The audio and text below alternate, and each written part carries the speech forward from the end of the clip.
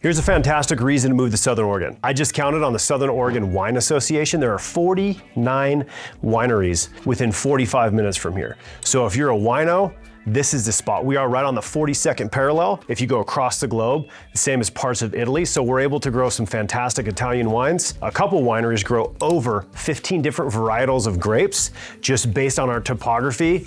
We have hot days and we have cool nights, which makes for amazing flavor in grapes. So if you're into wine, come to Southern Oregon.